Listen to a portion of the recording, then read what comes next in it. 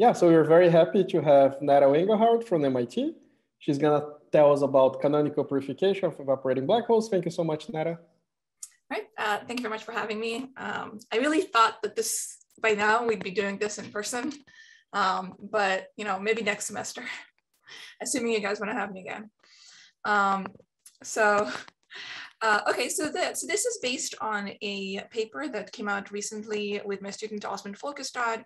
And also, there's not all of this is in the paper. Some of it is somewhat more speculative thoughts that I feel more comfortable sharing in a talk than I do in a paper. Now, when I was writing up this paper, we were writing it together. It was unfortunate. It was trying to find out that original reference on canonical purification. And sort of you Google that, and I was expecting some old physics papers, and actually what you end up coming up with is a bunch of papal references for canonical purification. So this is obviously not in that context, but in the physics context. But I still have not been able to figure out what's the original reference for canonical purification, other than the Catholic rite. So without further ado, let me just get into the meat of the talk. Okay, so back up. All right. So the general theme here is something that we've seen a lot in ADS-CFT, space-time from entanglement. This is the kind of slogan that we wave it around a lot. We write it in our grant proposals, and we mean different things. Different people mean different things by this slogan. So part of the purpose of this talk is to try to clarify what aspects of space-time from entanglement are robust, what aspects of space-time from entanglement are probably wrong, and what things we still have to figure out. And of course, it's not going to be a comprehensive answer to all of those questions. Now, again, the general expectation, starting with work, in a case context of ADS-CFT, starting with work from Mark van Ramstronk, is that there's a sense in which entanglement builds space-time. And this is related, of course, to Ryu-Takanagi, Hubert-Ragamani-Takanagi, et cetera, holographic entanglement entropy. And of course, it's realized very beautifully in certain specific examples. So thermofield double corresponds to Schwarzschild. We have this entangled state, and we have a beautiful space-time bridge in between. We also have more general examples of reconstruction of the metric in the space-time from Ryu-Takanagi surfaces. There's a class of examples where this works. Sometimes you can even get the bulk equations of motion from just knowing what the HRT surfaces are. So again, there's a sense in which this is certainly correct. There's another conjecture, in some sense more precise and in some sense less precise, which is ER equals EPR. And the idea there is that order 1 over G Newton entanglement also builds space-time, creates space-time wormholes. And of course, this is particularly relevant and was made in connection with the evaporating black hole and the firewall problem. Given the relevance of this for evaporating black holes, it's very natural to ask whether the recent developments, and by now I guess not so recent, developments dating back to 2019, but have been going on for the past 3 years, whether those can help us shed light on these vague expectations and make them more precise. These expectations that entanglement builds space-time and ER equals EPR. So I'm going to distinguish between entanglement builds space-time and ER equals EPR. Now, this is, in some sense, this should be a build your own adventure type of thing where you can decide what you mean by that. And all opinions are valid. But I'm going to try to explain what I mean by entanglement builds space-time, what I mean by ER equals EPR, and which versions of these we can argue for or against. So first, I'm going to talk about this expectation, the slogan, entanglement builds space-time. And here's one way of framing it, certainly not the only way, which is that if there's enough entanglement in some bipartite state, psi AB, and their marginals, rho A and rho B, each have a semi-classical gravitational bulk description, then the bulk dual to psi AB is a connected wormhole, or connected in general. So that's one expectation. And I'll be discussing in this talk whether this is actually true or not in certain examples. The second expectation, which again, I'll distinguish from the first, is ER equals EPR, which I'm going to frame it in this way. I think every time I talk to someone about ER equals EPR, they have another way of thinking about it. So by all means, if there's another way of thinking about it, you're welcome to think of it that way. This is what I'm going to mean by it in this talk. That if there's enough entanglement in some bipartite state, psi AB, then there exists a factorized unitary, UA tensor UB, such that the factorized unitary acting on psi AB admits some semi-classical gravitational connected description.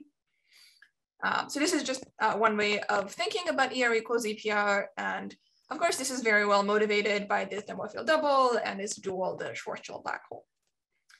Now, this talk, as I mentioned in the title, is about evaporating black holes. So we're going to be particularly interested in the predictions of these two expectations for black hole evaporation. And one of the few very precise predictions, or somewhat precise predictions in the original Cool Horizons for Entangled Black Holes paper, is this prediction for black hole evaporation, which is that if you're after the page time, if you have an old black hole, then there exists a unitary that acts only under radiation, and it maps it to another black hole that's connected to the old black hole via some Einstein-Rosen bridge. So we would like to ask if there is a precise way in which this is realized, and we can actually give an algorithm for realizing this prescription, or if there's some kind of a counterexample. So how do we go about realizing it? Well, we could say, let's throw the radiation into the other side. This is something that we hear a lot. But of course, if you have a single-sided black hole, there's no other side. So where are you supposed to be throwing the radiation into? You could imagine gluing something at the event horizon. And I suspect this is what Juan and Lenny intended when they wrote the original ER equals EPR paper. But of course, in ADS CFT, gluing something at the event horizon doesn't necessarily amount to a factorizing unitary. You know, the causal wedge is something complicated that we don't understand that well in general cases. So can we realize this? Maybe, maybe not. It's not entirely clear how. Another option is to collapse the radiation into a black hole. This was suggested by Mark van Ramstonk. And then the conjecture is that that black hole is connected to the old black hole via an ERB. But this is not a proof that an ERB forms in general, and also doesn't explain how it actually forms. It just says, here's one way of potentially creating one. And another question, I'm just throwing a lot of questions out there right now. Even if it's possible to collapse the radiation into a black hole, are there many ways of collapsing it so that some black holes are connected to the old black hole, but some are not? If you collapse it into a black hole, do we have to do that in some particular fine-tuned way in order to create an ERB, or will just about any process do? So these are all questions that we'd like to answer, because this slogan that we wave around of entanglement builds spacetime and ER equals EPR has, it's very central to a lot of what we do in ADS CFT. So there has been some recent progress on this front. And there have been some interesting connections between these recent developments on black hole evaporation and reproducing the page curve and ER equals EPR. So I would say that the investigation kind of got started by Anderson, Parakar, and Sony, and there's been a number of follow-ups and some earlier work by Balasubramanian and friends. And it's somewhat limited in scope, but it's kind of optimistic. So they assume that they have a bath CFT plus the radiation, and they assume it's holographic. So that already is somewhat restrictive. They worked with certain specific models, instituted very explicit coupling, 2 bulk dimensions. Again, these are limited results, but they were consistent with ER equals EPR. So as entanglement increases, they found that some ERB forms, so the space-time becomes connected. There have been other sort of toy examples where this worked. The doubly holographic model, it appears to have space-time connecting the bath to the radiation. So there appears to be good, somewhat good evidence for this, but it's been fairly restricted in scope, in applicability each time. You have to assume that the bath is holographic, which is a strong assumption, or the radiation is holographic, or the CFT in the bulk effective field theory is holographic. So one of the goals of this talk is to give a prescriptive procedure that's going to work in general, or alternatively found counterexamples. So what do we find? Sort of a preview if you choose to tune out for the rest of the talk. So we do have a precise realization of this post-page prediction of ER equals EPR for fairly general states, as long as they satisfy the quantum extremal surface prescription. So that's sort of a check mark on the ER equals EPR prediction after the page time. Now, on the other hand, we also find explicit holographic semi-classical spacetimes that have well-behaved CFT duals and a large amount of bipartite entanglement, but no Einstein-Rosen bridge. So this isn't necessarily a problem for ER equals EPR because there is this caveat about the factorizing unitary, but it does seem to be a bit of a puzzle for the paradigm that entanglement necessarily builds spacetime whenever you have some semi-classical description of the state. And then I'll spend a decent chunk of the talk sort of speculating on what can actually diagnose spacetime connectivity, given that I think, at least from my perspective, I had assumed until quite recently that it was always going to be a large amount of von Neumann entropy and the existence of a semi-classical dual. And this we appear to have these counterexamples that say that it's something else. Something else has to diagnose spacetime connectivity. The von Neumann entropy is not quite sufficiently fine-grained for that. Netta? Yeah. Before you get started, will you say more about what you mean by a large amount of entropy? I mean, order 1 over G Newton, but yes, I can say, I will, I mean, I'll talk more quantitatively, but I do mean order 1 over G Newton. Okay. And then my other question is just so I can sort of orient myself relative to what Juan always said when I asked him about ER equals EPR. So what he would say is that after the page time, you can collect the radiation that's already been emitted and form a black hole of it. And let's not worry about the fact that we have to make the black hole, this has to be an adiabatic process. The black hole shouldn't be larger than in entropy than this radiation, but that this would allow us to prepare a thermal field double state. And then, sort of by definition or by the assumption of the usual duality, that means that it's now two connected black holes. Right. So I mean, I know that Juan likes to say this, and I think the general perspective there is realized here, but it's not exactly the thermal field double. And I would say that this fills in the details on how you're actually supposed to do that. How do you implement this map? And the fact that we don't have to deal with this adiabatic process, it's not actually the thermal field double, it's some highly mixed state. It is two-sided, it does have a relatively short wormhole, but it's not actually exactly the thermal field double because we're not actually exactly in the thermal state to all orders. So does that mean you find some precise obstruction to doing what he was proposing? No, because again, with ER equals EPR, you could, okay, so actually, sorry, let me take that back. So what he was proposing is to actually obtain exactly the thermal field double from this. And I think as you say, you actually do need to talk about this adiabatic process. You need to let the black hole somehow settle. Maybe you look at it at late times and it looks like the thermal field double. We look at it, we don't have to deal with that. We look at it at right after the page time. Can we just immediately see that there is a connected black hole that's related to the radiation, related to the original system, just by acting with a factorized unitary that only acts on the radiation? So, I would say this precise realization is not extremely surprising, but it would have been very difficult to implement before the discovery that there's a non-trivial QES, because it would be, if we're talking about entanglement wedges, then entanglement wedge, before we realized there was a new QES in there, the entanglement wedge of a single-sided black hole is the entire black hole. So how are you supposed to act with a factorizing unitary on the radiation and get something that's connected to it that's inextendable? So this sort of answers that question. Yeah, that helps. Thank you. Any other questions? Maybe this is a good opportunity to say, because you said it's not exactly thermal field double, but it should be almost thermal field double anyway, right? Yeah, almost. That's right. Okay. Yeah, it's very close to it. Okay.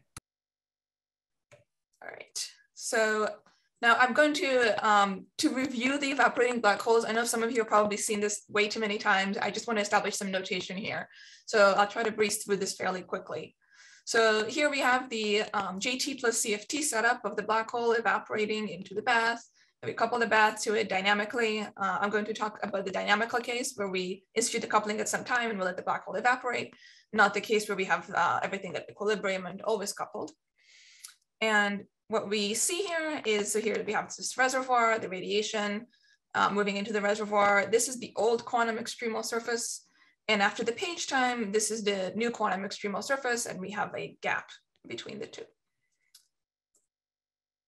Similarly, Jeff had the same basic phenomenon, also in higher dimensions for single-sided black holes, which will be somewhat more important in this talk, where even though previously the lore before was that there's no non-trivial quantum extremal surface in the single-sided black hole, now we find that there is one.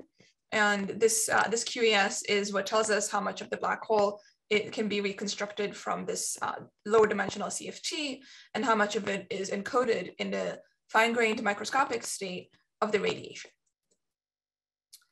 So I want to establish notation here that I'm going to be using throughout this talk. That's really the main reason for this review.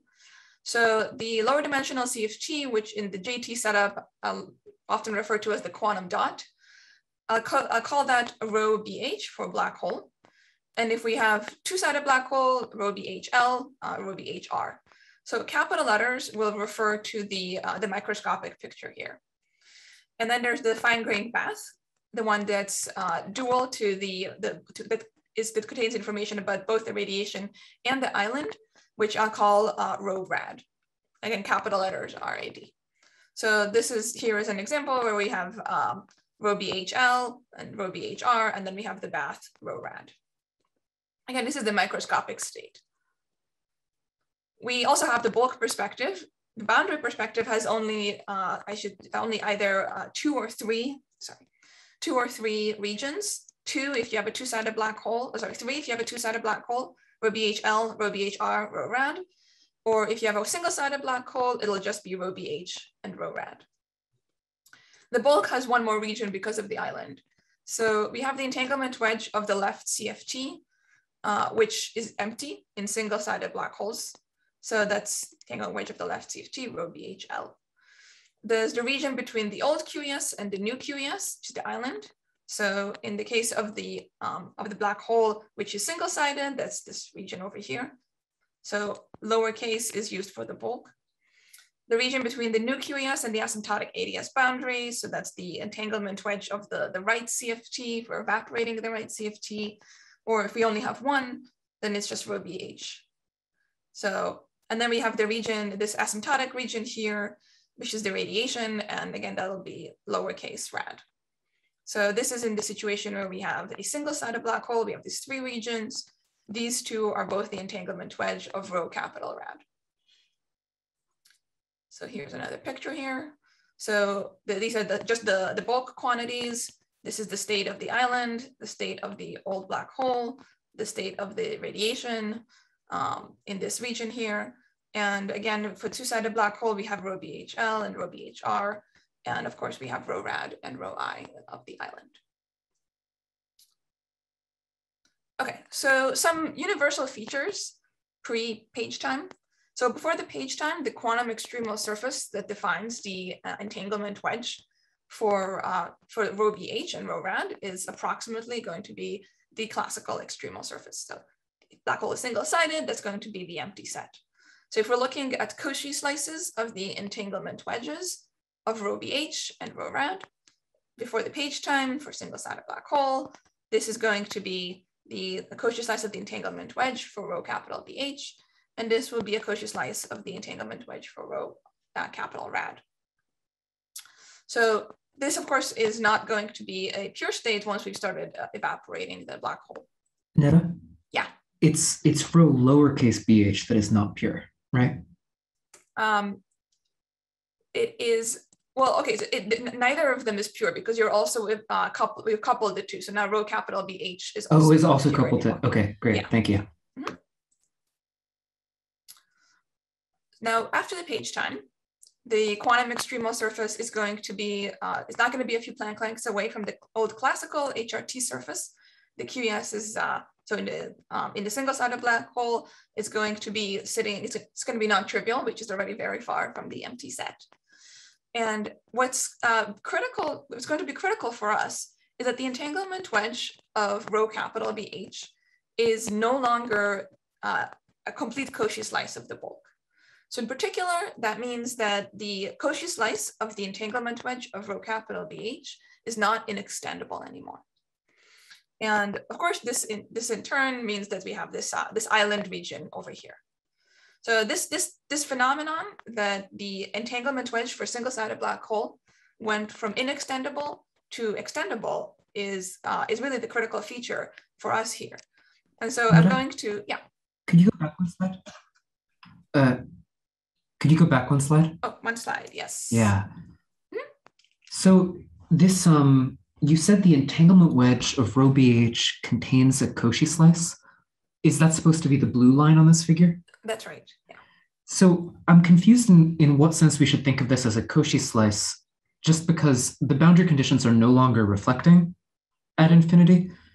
So I would think that I would only get, you know, some diamond in the bulk from the blue line that goes up to the singularity. Good, that's correct. So the important thing here is, and you caught me on this, I shouldn't say the entanglement wedge is inextendable. I should say the Cauchy slice is inextendable. Okay, thank you. Mm-hmm. Yeah, the entanglement wedge is extendable, but yeah. All right, so here I'm going to pose a hypothesis, which I think is very reasonable, which at this point is supported by a lot of evidence, which is that in general, after the page time, we expect in fairly broad generality that all black holes have a new dominant QES. This is a sort of central hypothesis for this talk, and it's true in many cases.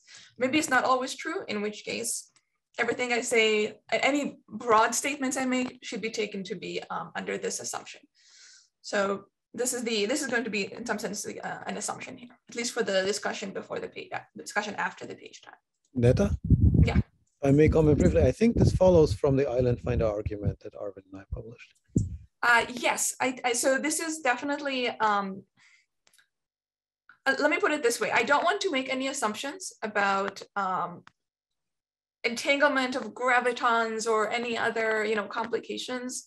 So I'm going to assume this, but you're right. I think if we take your island finder and we just apply it, it should give us exactly this. So I agree with that.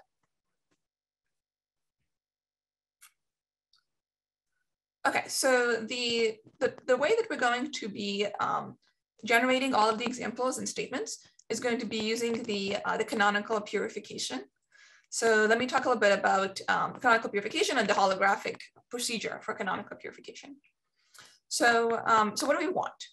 We're looking for a prescriptive algorithm that's going to realize ER equals EPR after the page time, and we're looking to work in holography.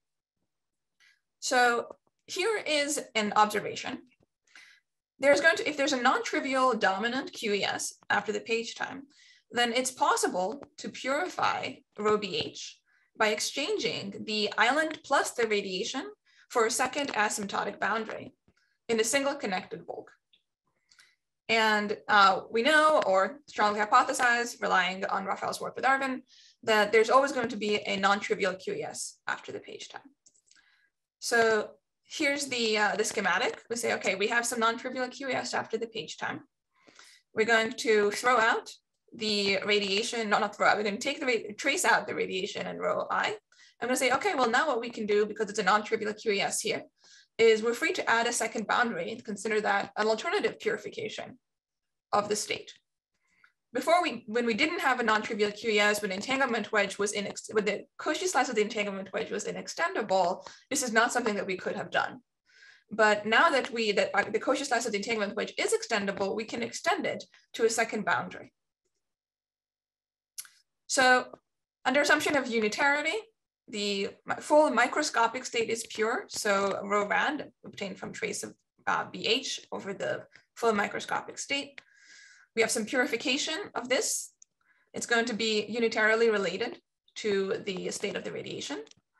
And so the question is there going to be some general CFT procedure that gives us this state, this purifying state, which has a semi-classical dual, where again, we can just act with U rad. And I mean, I put in the identity here for concreteness. In principle, you could imagine having a different unitary there, where this thing has a connected two-boundary semi-classical bulk dual. And that is where the canonical purification comes in. So what's the canonical purification? So some people here at Berkeley have worked on this extensively, some have not, so I'll give a very brief introduction. So canonical purification is sort of a generalization of the way that we get the thermofield double from the Gibbs state. So we start with the Gibbs state, and we can purify this by doubling the Hilbert space and getting the thermofield double. So here it is. And of course, we know that this gives us the complete maximally extended Schwarzschild ADS black hole. A lot of our intuitions about entanglement building spacetime are based off of this. So canonical purification in general is really just a simple generalization of this procedure. It just works more generally for any mixed state. You take some density matrix in a diagonal basis with some Hilbert space, you double the Hilbert space, and you define this canonical purification pure state in the doubled Hilbert space. And so this is its definition. We can sort of crudely think of this as flipping Gros to Ketz. This is essentially the protocol for getting the canonical purification. And if you trace out the new degrees of freedom, you'll just get the old state back. So this is just a simple generalization of what we do to go from the Gibbs state to the thermofield double. And this has a well-understood holographic dual, both to leading orders classically and also to subleading orders semi-classically. So to leading order, we are given some CFT state and some mixed state rho. And we know it has some classical bulk dual. I'll say more about the semi-classical case momentarily. So we have some HRT surface, initial data on this Cauchy slice. How did we construct the canonical purification of this? Well, the canonical purification is given by the CPT conjugation of this around the HRT surface. So we can CPT conjugate this around the HRT surface. We get a new chunk of space-time that I've denoted with tildes. And then we just take this and we glue it together at the HRT surface. So here is the gluing. And so these are meant to be the two different surfaces. We identify them as the same surface, and we evolve this initial data slice, and we get the new space-time. And this is particularly simple. It relies on GR gluing constraints being mostly trivial at this surface because the mean curvature of an extremal surface vanishes. So this is a fairly simple construction in the purely classical case. Now, if you want to include quantum corrections, so this work was done by Raphael, Venn, and Arvin. So at that point, you still do a CPT conjugation, but you do it around the quantum extremal surface. And the quantum extremal surface doesn't have a vanishing expansion in general. So in general, you will need a shock at the quantum extremal surface in order to make the different expansions match up across the junction. So again, it's the same procedure. We take this entanglement wedge, CPT conjugate, but again, now you're going to incur a shock because the thetas, the expansions of the surface, the classical expansions don't vanish. It's the quantum expansion that generically vanishes. Okay, so that's the canonical purification, and that's the tool that we're going to use to try to make some of these expectations, entanglement, build spacetime, ER equals EPR, more precise. Why do the quantum expansion vanish while the classical don't? So the quantum expansion vanishes by definition of the quantum extremal surface. Okay. But the classical expansion doesn't have to, there's nothing forcing the classical expansion of a quantum extremal surface to be zero. Generically, it won't be. So we have to deal with the junction conditions. Does that answer your question? Yes, thanks. Mm-hmm. Okay, so let's get to the first part of using this, which is after the page time. We're going to use it to give a sort of an explicit procedure for getting a two-sided black hole from the black hole and its radiation.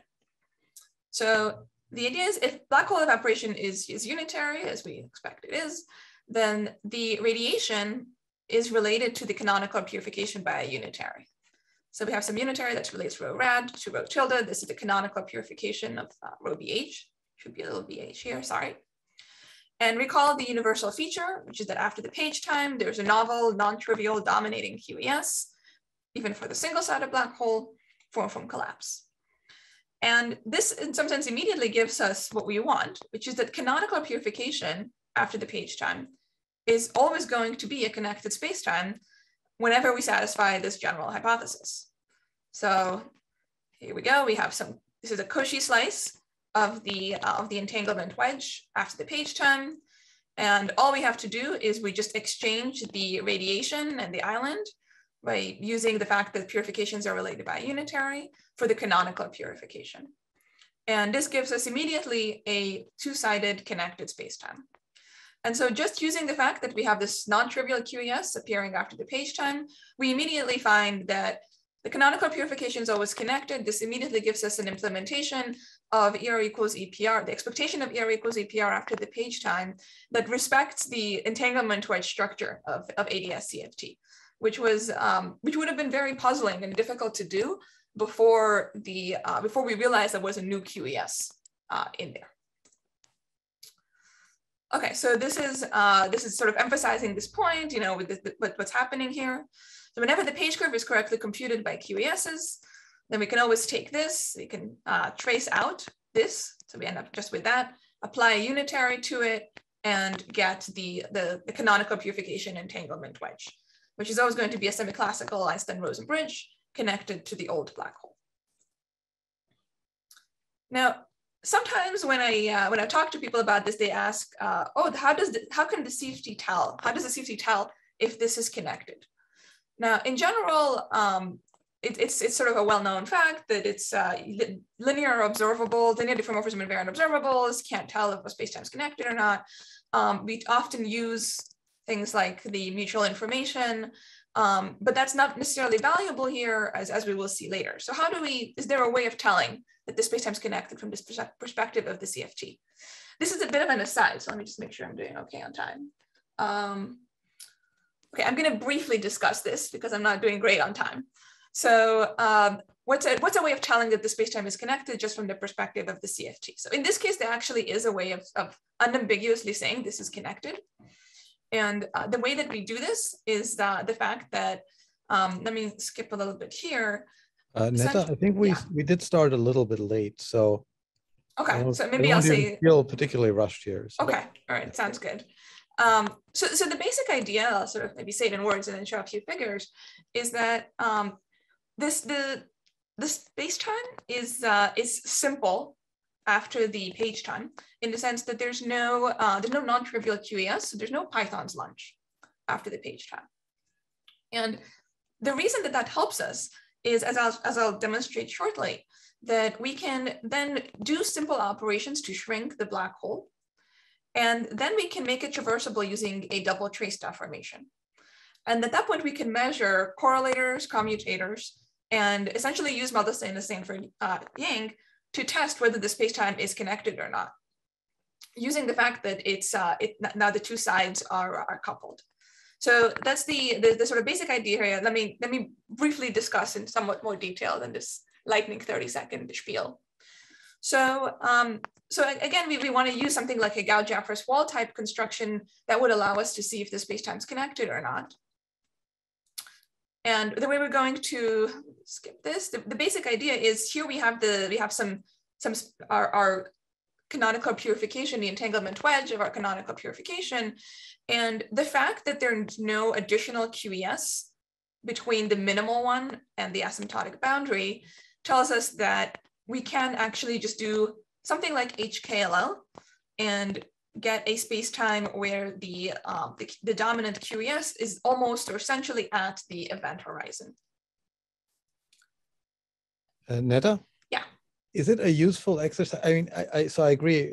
It's just, I think somehow it might help me to think through the case where, you know, from the bulk point of view, I could have done this CPT gluing already before the page time using the wrong quantum extremal surface, which is already present near the horizon.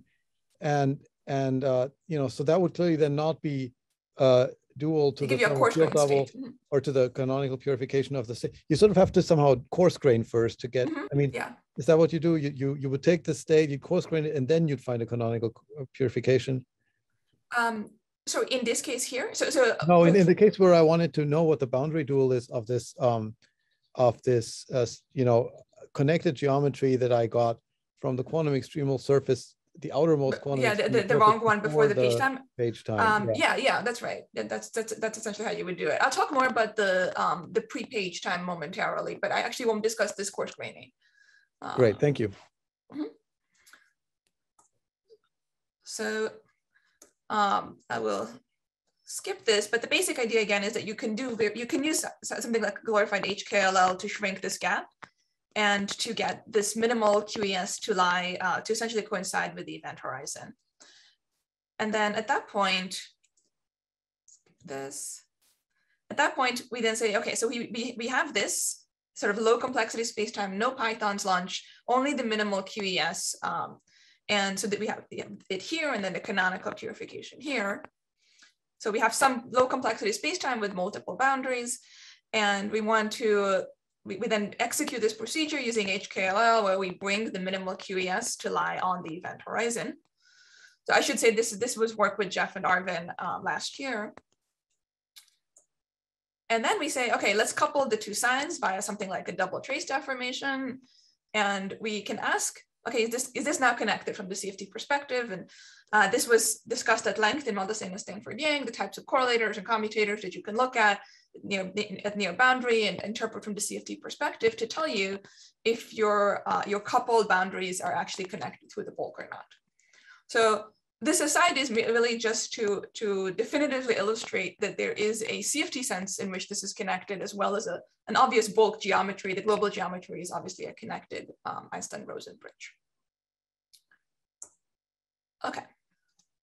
So again, this gives a way of gives one way of diagnosing that this canonically purified post-page black hole is connected. Now, just to double check that nothing terrible goes wrong when you do this canonical purification, we actually constructed it. So we took an explicit example of JT plus a CFT plus an end of the world brane. And the end of the world brane is really just here to not give us the option of throwing the radiation into the other side.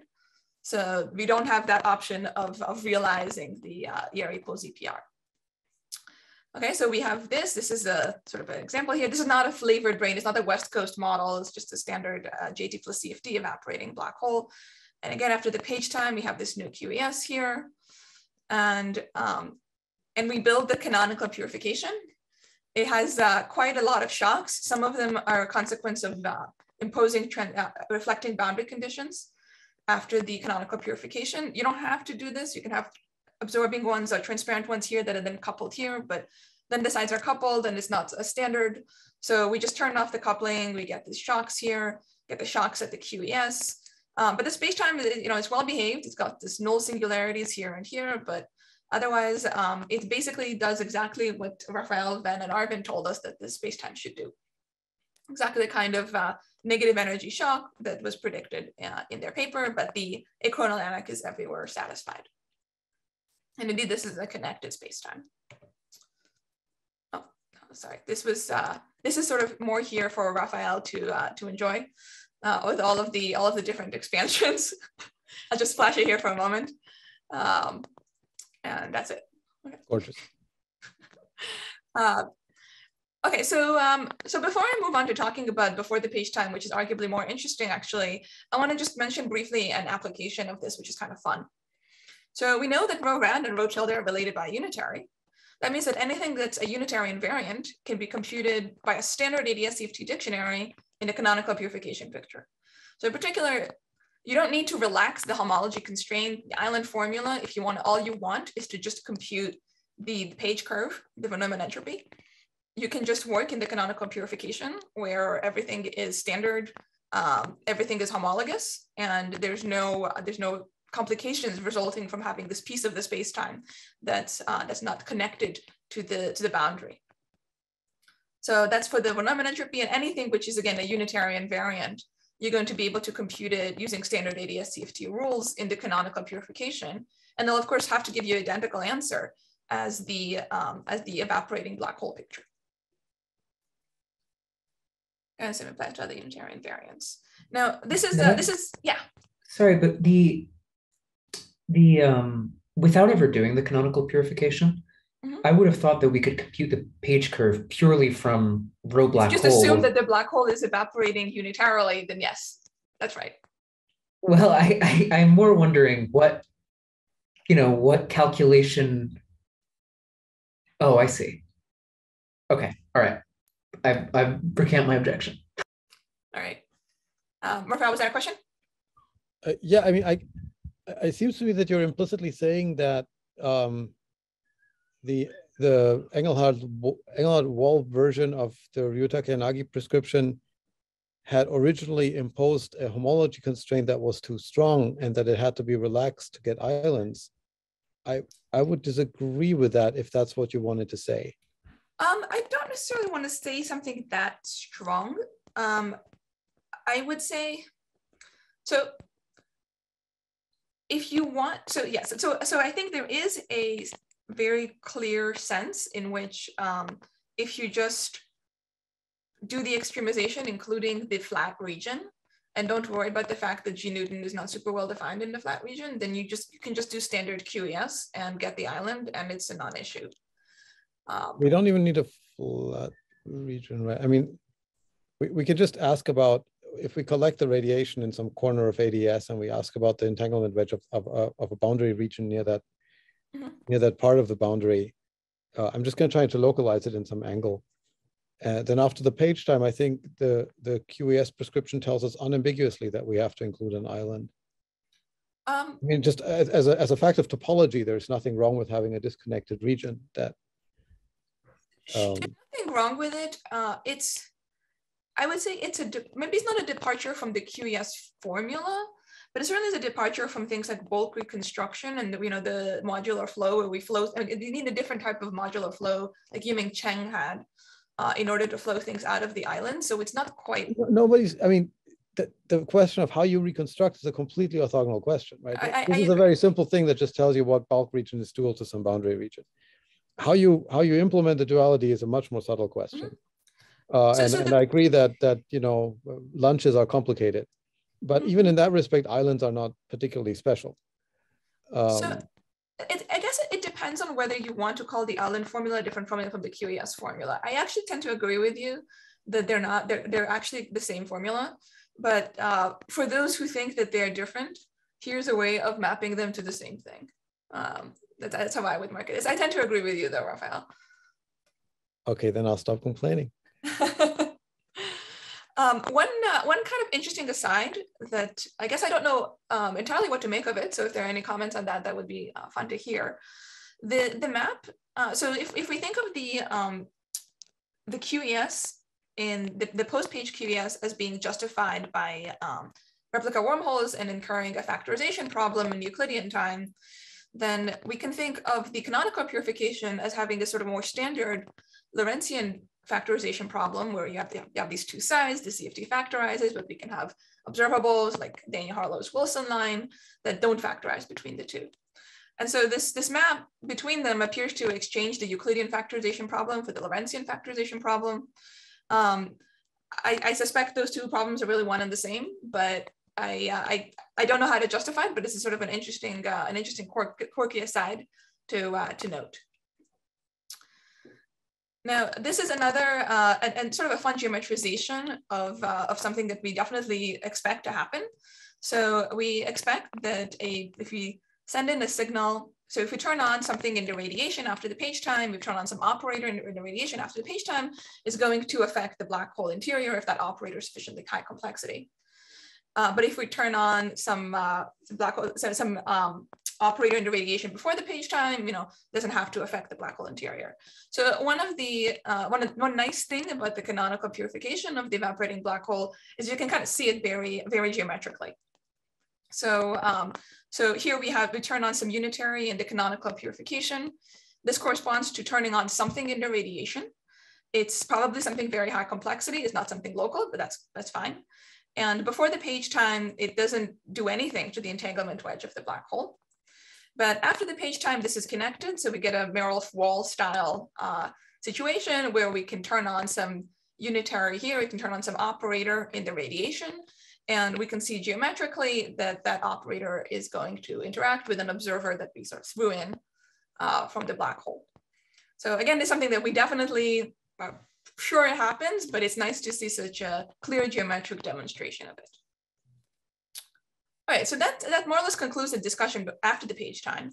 So let's talk about what happens before the page time. So let's just do a canonical purification before the page time without any kind of coarse graining. So here we have a Cauchy slice, and we are just going to trace out the bath, and then we're going to canonically purify this thing. So we get just two disconnected black holes. This is maximally extended, so there's no way of gluing them together. There's the empty set, and we CPT conjugate around the empty set. We just generate another different space-time altogether. Netta? Yeah. I was under the impression that there was, some very, very small Planck-sized quantum extremal surface that differs from the empty set before the page time. Is that true or no? Even if it's there, I mean, there are other quantum extremal surfaces in there before the page time for sure. But they're not dominant. So here we're talking about the dominant QES. Okay. Yeah. I don't want to worry about coarse graining right now. I'm just taking the state and canonically purifying it. So let's take a look at the page curve here. And let's pick 2 times T1 and T2, one before the page time and one after the page time, such that the von Neumann entropy of the black hole is the same. Now, so we have 2 semi-classical holographic spacetimes. They both have 2 boundaries. They both have the same von Neumann entropy before the page time and after the page time. After the page time, we know the canonical purification is connected. And before the page time, we know the canonical purification is disconnected. So is this a counterexample to the space-time emergence from entanglement? What's the relevant difference between the post-page state and the pre-page state that makes the latter disconnected and the former connected? So there's one obvious difference that sort of jumps out at you as soon as you think about this for 5 minutes, which is that the post-page black hole is maximally mixed and the pre-page black hole is not maximally mixed. So the thermal entropy at T1, the time before the page time, is much larger than the von Neumann entropy of the black hole. And the thermal entropy at T2 is approximately the same. So we have a possibility here that maybe in order to have entanglement building space-time, you need not just large order 1 over G Newton von Neumann entropy, but you also need the von Neumann entropy to be close to the thermal entropy. Maybe that's what is necessary for entanglement to build space-time. Certainly appears to be consistent with this pre-page and post-page canonical purifications. But actually this is a red herring because we can throw in pure states. So let's just throw a pure state in at T equals T2, so after the page time. And this is not going to change the von Neumann entropy because it's a pure state. But now the state is at T2 is not maximally mixed anymore. So we can also, if you're worried, say, oh, this is a very small effect, you can amplify it by working with a large number of matter fields. You can say, oh, but maybe if you work with a large number of matter fields, this actually changes the quantum extremal surface. Maybe you don't have the same type of canonical purification anymore. But even if it moves the quantum extremal surface, it doesn't change the von Neumann entropy at T2. And that means the von Neumann entropy of rho T2 is the von Neumann entropy of rho T2 prime, which is the state obtained by throwing in a pure state. It's always going to be less than the von Neumann entropy of the empty set. Because, well, we know this is smaller than von Neumann entropy of the empty set because we have a new dominant QES. So this must also be smaller. And that means that even if including a large number of matter fields somehow changes the QES, it's still going to be non-trivial after the page time. So there's always going to be a non-trivial dominant QES, even if we add a large number of matter fields, we add this pure state in. And so the canonical purification is going to remain connected, but now we have a large difference between the thermal entropy and the von Neumann entropy.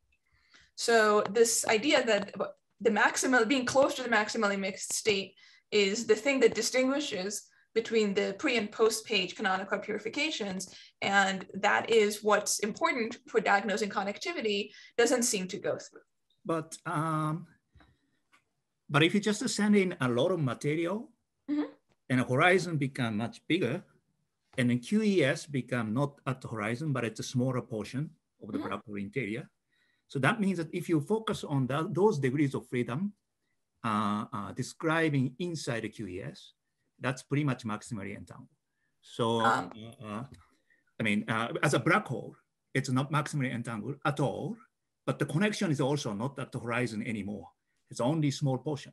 So I mean, it doesn't matter for the canonical purification though, because then we're looking at the black hole rho capital VH, which is not going to be maximally mixed. So the bulk state near the, I mean, I know, but but then the connection is also not the whole space-time in some sense. It's just a very small portion of the space-time.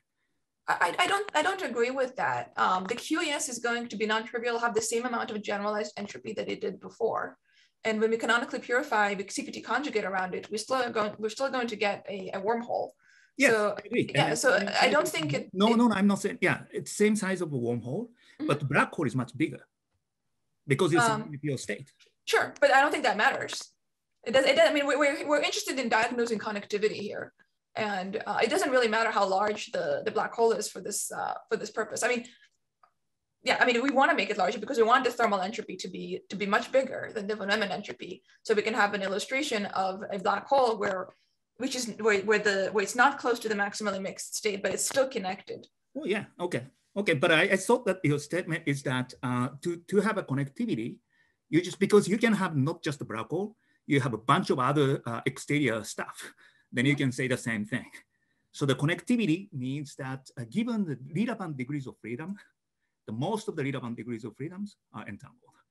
Okay, otherwise you could say it's a black hole, okay, not, you have a black hole at the old black hole, and then you send in pure state, yes, true, but you don't even need to send in. Your system is much bigger system, and then of course your entanglement. Oh, sure, you can do it that way too. Yeah, that's right, you can also do it that way, yeah. Okay, so here, so distance from the maximally mixed state doesn't do it for us. What about complexity? The pre-page state is highly complex, has this non-trivial, non-minimal QES, Python's lunch. The post-page state is simple. Maybe what's going on here is that we actually need high complexity. But you do expect to be able to construct high complexity connected wormholes. We don't think that high complexity is the thing that prevents us from constructing connected wormholes. So there's a very nice example by Go, Lam, Churiachi, and Verlinde, where they constructed these partially entangled states that at the time they didn't realize it, but they have like a very significant Python's lunch. Or a very simple example is just a 3-boundary wormhole. So this is the connected space-time, but of course, any two of these, you're going to have these the non-trivial QES, non-minimal QES that are non-trivial. You'll have a Python's lunch in this case, and you certainly expect that this is a connected geometry. So high complexity shouldn't be the thing that we use to diagnose if the space-time if the wormhole is connected or not. Okay, so here's let me sort of state the puzzle here. So the comparison between the pre and post page canonical purifications, the comparison tells us that we can have two states with the same von Neumann entropy, the same large order 1 Newton von Neumann entropy. Both of them are dual to well-behaved semi-classical bulk spacetimes. They can result from equally mixed rho BHs. They can both be high complexity, and one is connected and the other does not have to be connected. So there's a particularly, this is hopefully starting to make you worry about entanglement as the architect of space-time. Certainly has me worried. So there's a particularly instructive example that we were able to build analytically in JT plus the CFT. So now let's actually work with a two-sided black hole since we're working with JT. I guess the singularity should really be null, but that's okay. We'll take a two-sided black hole. It's evaporating into a reservoir. And we're going to work with the entanglement wedge of LR. So not the entanglement wedge of L or R, but the entanglement wedge of LR. So complete Cauchy slice. It's inextendable. The QES before the page time is the empty set. And then we can canonically purify that. We'll get two disconnected spacetimes where the bulk state is entangled between them. So we have LR and then R tilde, L tilde, L and R are connected, R tilde and L tilde are connected. R and R tilde are not connected, L and L tilde are not connected, but there's a lot of entanglement between these two. Now let's take a look at the post-page case. So after the page time, these don't have the same QES anymore. This is unchanged. This now is this new novel one. And we can canonically purify. Now we find that L is connected to L tilde, R is connected to R tilde, and L is not connected to R, L tilde is not connected to R tilde, and we have a lot of entanglement. And of course, we can pick rho BH to have the same von Neumann entropy in each of those cases. But in some cases, R and L are connected. In some cases, L and L tilde are connected. So there's clearly a different quality of there's some property of the state that distinguishes between the type of correlations between R and L L tilde. But those correlations are not captured by the bipartite entanglement. So we have this swap in connectivity in the two-sided black hole, where it goes from having L and R connected to having L and L tilde connected before the page time versus after the page time. And so the question that I'd like to ask all of you, since we don't have an answer to this, is what observable quantity in rho LR L tilde R tilde determines whether it's L and R that are connected or L tilde and R tilde that are connected? What is the correct quantity to look at to actually build space-time between the boundaries? Netta, yeah. Earlier in your talk, you proposed that traversable wormhole type tests are a good diagnostic of whether you have a connection. So you might have to clean out the space-time first a little bit to get rid of extra stuff, and then you check if you can send a signal across. Why doesn't that count here? You seem to apply a more stringent test now. Oh, sure. It does work here. It's a test, it's a diagnostic, but it doesn't tell us, it's too coarse-grained to actually tell us what it is about the rho L tilde state versus the rho RL state that actually builds the space-time. So, I mean, we could define it and say, oh, it's when these correlators do that, but I think that's not nearly as instructive as, oh, it's when the von Neumann entropy is a certain order of magnitude. It's what is building the space-time here. You could say it's just those commutators and correlators that are building the space-time, but I think I would prefer a quantity that is actually, there's some order of magnitude. That quantity is something fundamental about the state. Do you see what I'm getting at?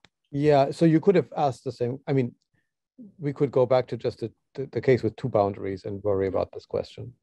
This is just another example. Absolutely, it's just an instructive example. Yeah, that's all. And it's nice because you can look at it analytically. So there's a hope of maybe teasing out some additional features, but it's just an instructive example. Okay, so I'm going to take a few more minutes and sort of say a few more things about ER equals EPR and that potential diagnostics. So there are a lot of interpretations, a lot of derivations of ER equals EPR, and a lot of them are sort of careless, and they say enough entanglement means this is semi-classical ERB. And of course, we know that this is false by our counterexample. Now, of course, we started out with a somewhat different interpretation of ER equals EPR, which was if there's enough entanglement, then there exists a probably high complexity factorizing unitary that will map the system to a semi-classical geometry with an Einstein-Rosen bridge. So in particular, one of the new things we've learned is that not all semi-classical realizations of this state are necessarily connected. Maybe then there exists a unitary that actually takes our pre-page canonical purification and maps it to a connected bulk, a factorizing unitary, because an unfactorizing one is kind of trivial. Now, in particular, I think this is, yeah, okay. So in order for this to be true, it has to be the case that the unitaries actually can't be sensitive to whether the pre-page time state is connected or disconnected. And so we tried to test this. This is not in the paper because it was a failure. We said, okay, let's find a unitary, some kind of a unitarily invariant quantity that can tell. And we tried everything from distillable entanglement to squashed entanglement to measures of entanglement that I'd never heard of before. And we couldn't find anything that actually could tell whether the space-time before the page time, specifically in the example we worked with, was connected or not, that was a unitary invariant. And so this is potentially suggestive, maybe we just haven't found the right quantity yet, but it's potentially suggestive that there is in fact some factorizing unitary that will map the pre-page time state to a connected geometry. So potentially ER equals EPR is safe, even though entanglement build space-time is not. So I have a summary, but then I have quite a few speculative things to say. So, quick summary. What do? We construct the canonical purification of an evaporating black hole, both before and after the page time. And there's an operational definition of connectedness, but only for simple states. This doesn't work if there's a Python's lunch. Now we have a connected spacetime for the single-sided black hole, canonical purification after the page time, and the canonical purification is disconnected before the page time. We have this connectivity swaps for the two-sided black hole. Now, after the page time, the protocol gives a prescription for realizing a prediction of ER equals EPR. And before the page time, maybe you could imagine realizing ER equals EPR by factorizing unitary, although I don't know how we would go about doing that at this point. So I think this, the upshots I made quite clear, so let me just briefly speculate. Okay, so question, something I missed. Okay, so question, so what actually builds space-time connectivity? So what makes the connected space-time special over the disconnected space-time, the pre versus post-page canonical purifications? And what determines if LR is connected versus L tilde? So the unitary that maps the post-page radiation state to the canonical purification, it's just a question, it acts in some sense like a decoding protocol. It takes a very high complexity state and it maps it to a state that doesn't have a Python's lunch, so a very low complexity state. So is there a way of sort of understanding this map for things that are not unitary invariants? Is there a way of thinking of this map as some kind of an actual decoding protocol? I don't know, open question. Another possibility is that multipartite entanglement for the is important for building spacetime even in a bipartite state. So here's an observation that I don't know how to quantify it, but the pre-page state is heavily correlated with itself. There's a lot of internal correlation. There's high complexity states, very heavily correlated with itself. It's not correlated with the radiation yet. So maybe there's some measure of the internal correlations of the system with itself, maybe multi-part entanglement of different subsets of the system, that's an appropriate way of saying whether it's connected to something else or not. And I just want to mention the work of Akers and Rath, who also hail from Berkeley, they worked in the purely classical limit. They considered subregions only, but they found this very interesting statement that just looking at various proposals for the entanglement wedge cross-section, for those proposals to be correct, like the entanglement of purification, reflected entropy, these actually require holographic states to have primarily tripartite rather than bipartite entanglement. And so again, this is in a somewhat different regime. They use properties that are only true classically, but it does raise the question, maybe we should be looking at multipartite entanglement in addressing this question. And there's a potential toy model for trying to answer this. I can't resist having the smiling pair of pants in my talk. So there is a sort of classical model for the evaporating black hole that Chris and Daniel and I constructed, which essentially every Hawking quantum is a separate wormhole here, which is very, very small. These gammas are very small. And eventually they become the dominating. So they start out dominating for these. Eventually there's a swap in which one of these dominates. And so you could imagine studying multipartite entanglement in sort of the RT example in this very simple case and ask if we can tell the difference between a disconnected case, which is really where these are quantum wormholes, is not really connected, and the connected case. So this is a sort of an idea for potentially probing this. And there's one more talk, one more slide. So one last thing, which is super speculative, but I think kind of interesting. There's a potential for thinking about this from the perspective of bulk reconstruction. Maybe we should ask, instead of is the space-time connected, can we reconstruct this space-time? And how do we see that it's connected from a reconstruction perspective? And if we want to do that, then we have to work in a code subspace because ADS-CFT is a quantum error correcting code. And in particular, it's an approximately quantum error correcting code, approximate quantum error correction. And there was very beautiful work by Patrick and Jeff, where they showed that the only if you want to do state independent reconstruction, you have to work with the maximally mixed state in your code subspace. That's what gives you state independent reconstruction. Now, if you are given a black hole and we have access to its exterior, and then we say, okay, let's define the code subspace in terms of the set of all black hole microstates played with a smooth horizon, then the maximally mixed state actually has a QES. And it's a dominating minimal QES that's non-trivial, even if the black hole is not evaporating, even before the page time. And if we canonically purify around that, then we always get a connected canonical purification. So maybe we should be thinking about the code subspace, about bulk reconstruction in this context. This is extremely speculative, and it's really just an idea. So with that, I'm going to close, and thank you, and sorry for going so far over time.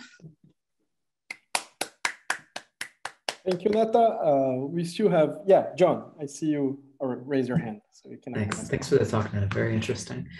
A couple questions, I think, that are going to lead somewhere.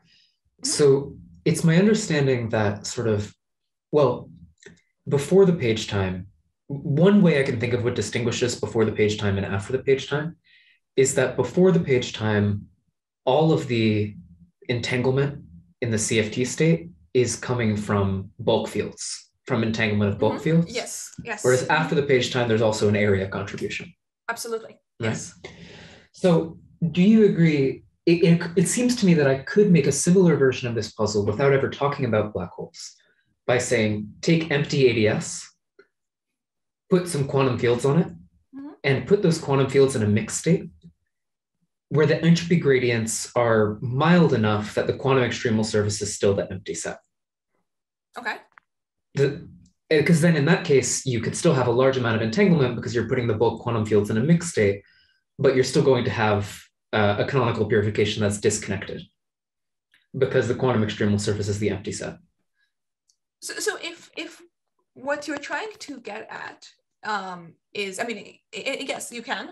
I guess with ADS, when you're putting things in pure ADS, I always worry about situations where you have resonances and then eventually things collapse. But right, exactly. Probably you can cook this up. Yeah. And if essentially what you're saying is that the important difference between the two states is whether the expectation value of the area operator is 0 or not, then I agree with you. The issue, and we sort of tried to pursue that. The problem is that there isn't really a good general definition of the area operator in CFT language that's going to work in this highly quantum, not highly, with the semi-classical case where we have these large entropy gradients. Now that said, there's been some preliminary work by Alex Bellin and collaborators, I forget who else was on that paper, where they looked at initial, it was just for perturbations, but it was a case where indeed the QES was different from the classical extremal surface. And so it was sort of a non-trivial case, and they looked at the area operator. And they did find that they could identify it in those cases. Yeah, so this was Sean Colin Ellerin, and he gave a talk about it last week at the seminar. Oh, okay, great. So you know exactly what I'm talking about. Yeah. So I think that's very promising. And if that could be generalized to apply to these cases, then that would certainly be one way of definitely piecing apart these two examples. Now, that said, I don't see that it's going to answer the question of the four boundary to piecewise connected black hole. Yeah, absolutely. But at least it would certainly begin to tell us the difference between them. I agree. Let me pose the last small part of this question, which is, I mean, if I can think in this naive example where there's no black hole, maybe I can, I tune some quantum fields so that there's a large mixed state that doesn't collapse or something. It occurs to me that the situation where you have bulk fields in a high entropy mixed state is exactly the kind of situation that was discussed in Chris and Jeff's paper about leading order corrections to the quantum extremal surface prescription, because you have incompressible matter and things like that. And I wonder if those issues could play any role here. I don't have anything more to say about it than that, but if having to be more careful or more thoughtful about the quantum extremal surface formula and what it means to canonically purify when you have a large amount of bulk entanglement, that could be, I wonder if you have any response to that vague thought.